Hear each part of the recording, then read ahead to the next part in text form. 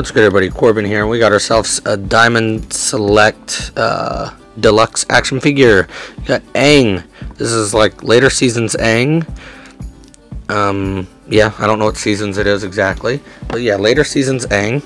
Now I said in another video, I think it was, oh yeah, it was Azula. The Aang comes with a matching effect that Azula came with, but this one, like, it's a different color. I assume this is supposed to be like an air effect, and then, like all Diamond Select figures, it comes with the little stand and the pegs. And then I discovered with the Azula, boom, so you can have it doing something, you know, with more creative people. I'm sure they could figure something cool out. Now Aang, I think both Aangs come with two different two different Momos. Momo doesn't, I mean, his tail like moves, but like he doesn't personally move. Like, you know what I mean?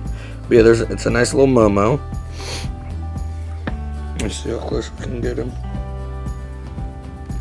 Yeah, definitely wish we would get some type of Appa. I know McFarlane has an Appa, but he is not scaled at all with the figures. At all. Like, it looks so...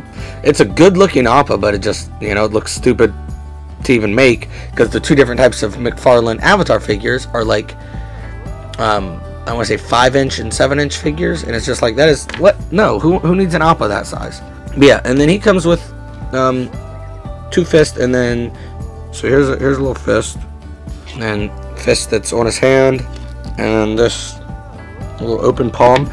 And this one I also talked about with Azula, about how like some of their hands they just sort of give up on Diamond, just with the Avatar ones. I've never noticed it before, but yeah, here's like just a palmed hand, and then it's got like, it doesn't have a thumb.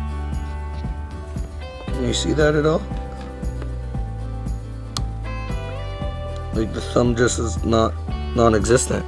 And like, I'm looking, and like, it's not any other possibility. It's just messed up, no thumb.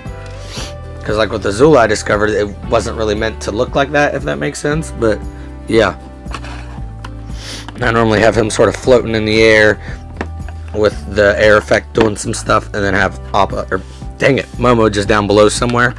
But yeah, it's a fun figure, looks great. I definitely, which, I mean, I'm obviously buying Diamond over McFarlane when it comes to the Avatar figures, but I definitely think that face sculpts, I don't know, McFarlane figures are good, but I just don't think their Avatar, like, faces look all that great, especially the Aang. I don't know what it is, just don't really like it.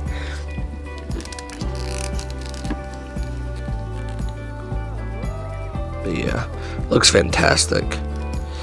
Now guys, you can get many Diamond Select figures.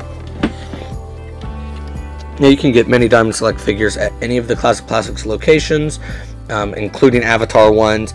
I will say, last I checked, we're low on Avatar ones, but still, you can maybe get Avatar ones while supplies last, but you can always get Diamond Select figures. We always have something along those lines there. Yeah, I mean, you know where to get them, guys. Shop locally. I mean, I don't know when this video will be up, but shop locally during the holiday season. Hopefully before the holiday season's over. Technically, I mean, it's always the holiday season. There's holidays every week, even just super minor ones. So really, it's the holiday season always. So video still works. But yeah, guys, who's your favorite member of Team Avatar, and why is it Toph?